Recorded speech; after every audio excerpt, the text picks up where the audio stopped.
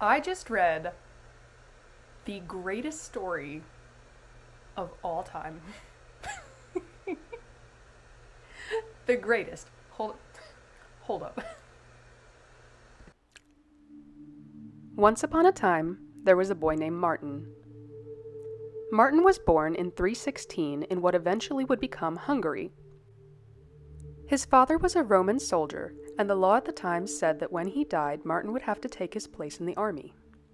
This brought him to Gaul, or modern-day France. Now, Martin never wanted to join the army. He was very young at the time, and he had just started practicing Christianity, so he wanted to help people rather than fight them.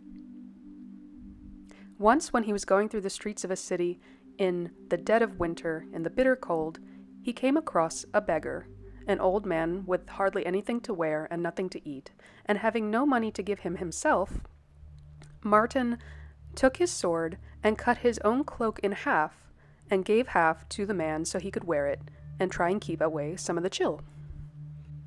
That very night, Martin had a dream. In the dream, he saw Jesus Christ, and he was wearing the half of the cloak that he had given the man. Jesus turned to his angels and disciples and said, "Look what young Martin has done for me. He has given me his own cloak." And when Martin woke up, he found that his cloak was made whole again. It was a miracle, and he jumped right up and rushed out to get baptized and devote his life entirely to Christianity. Of course, the next morning when Martin went to his commanders and said, "Hey, this soldier thing isn't working out for me, guys. I'm a soldier of Christ now. I don't belong here. I don't want to fight anymore," they said, "Stuff it, kid. You're a coward." Martin replied, "I am not. Put me on the front lines and put a cross in my hand instead of a sword, and I will show you how much of a coward I am." They were not pleased. They threw him in prison for insubordination and processed him out of the army. Once he was free to go, Martin sought a local bishop and asked to be his student. The bishop gave Martin a plot of land, where he built his own little hut, and made himself a little hair shirt, and spent his days in blissful solitude, praying to God, denying earthly pleasures, and being happy. Life was good. But then these pesky townsfolk heard about how pious and how devoted Martin was, and wanted to learn from him. So they, too, went to his little plot of land and built their own little huts, and eventually this grew into the first monastic community in France. One day, the bishop died, and the people of the land had to choose a new one, and everyone wanted Martin. Problem was, Martin didn't want to be bishop. He wanted to live alone, in peace and quiet, and be close to God. But the people wouldn't take no for an answer, and they knew that they couldn't convince him. Now, by this time, Martin had developed a reputation for all the good old-timey miracles, faith healings, exorcisms, raising the dead, you name it. So the townsfolk told him, "There is a sick man in Tours, one of the cities in Gaul. Please go to him, heal him." And of course, Martin, being just the great guy that he is, jumped right up and ran out to go heal the man. When he got to the church where the sick man was supposedly waiting, Martin went inside. The townsfolk closed and locked the door behind him. Inside, all these bishops were waiting, and they ordained Martin against his will. I've tried to say that sentence 4 times and I can't do it without laughing.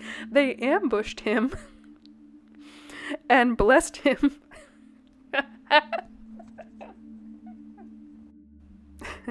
Surprise, you're the bishop now. Anyway, there's an alternate version of the story, a Germanic version of the story, where Martin catches wind of the plot before he reaches the church and goes to hide, literally physically hide, in a barn. And it works for a little while. But then the geese start squawking. And the townspeople find him and haul him to the church where he is ambush ordained. And at the very first dinner following his appointment, Martin made sure that one of those dastardly geese was on the table, as revenge for their betrayal. So now on his feast day in Germany and a couple of other countries around Europe, it is traditional to prepare a goose, usually the first goose of the season, to commemorate the treachery.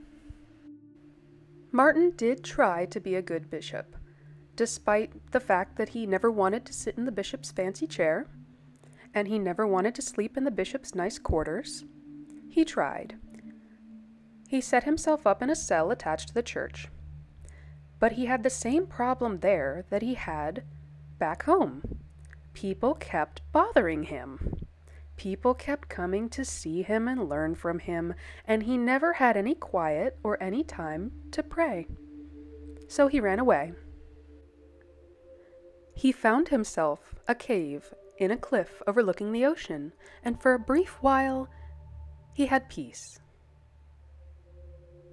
Guess what happened there? Just guess. You betcha.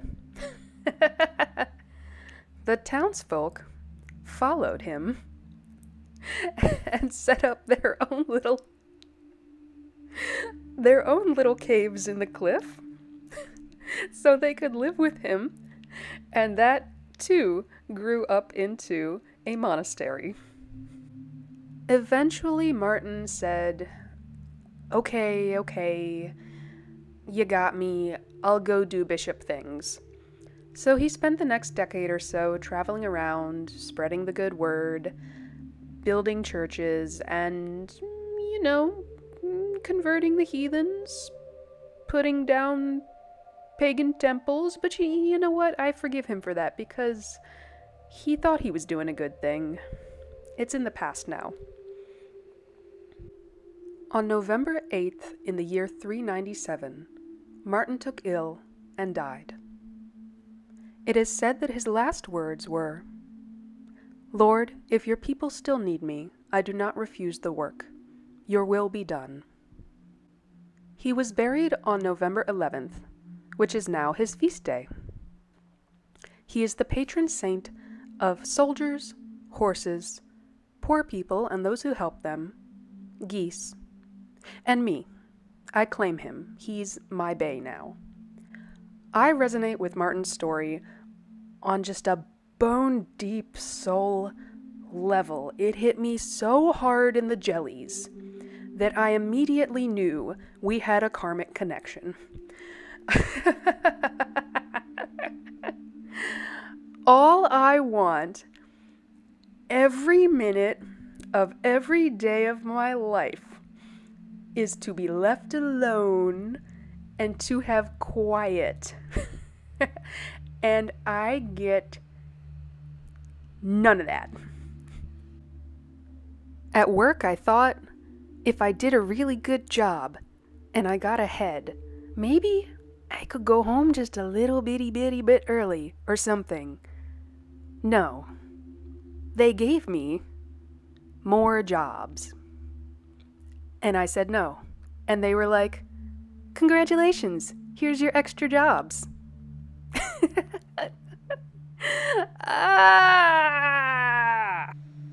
So I'm making this candle for St. Martin, my new favoritist guy. And I will be petitioning him for a little bit of peace and quiet this holiday season. I don't really know what he likes as far as offerings. I haven't found any information on that yet. The candle is his. It's dedicated to him, and I will be burning it tonight, November 11th, his feast day. And I plan on sharing a little bit of dinner with him, too. I have a chicken, not a goose. We've done the goose thing before. It took us a month to finish that thing. Never again. So he'll have to forgive me for that. But I think a simple little show of affection is enough to get a good rapport going right now.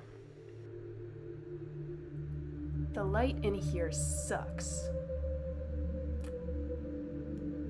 so I'm gonna have to take you some pictures so you can see him. But I love him so much.